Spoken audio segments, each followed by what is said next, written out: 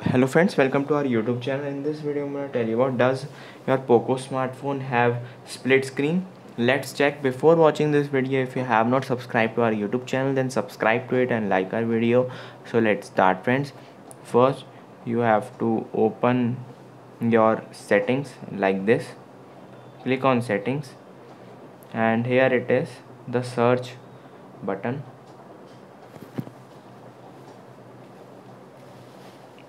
You can see, first you have to open your settings, then you have to simply type here split screen. You can see,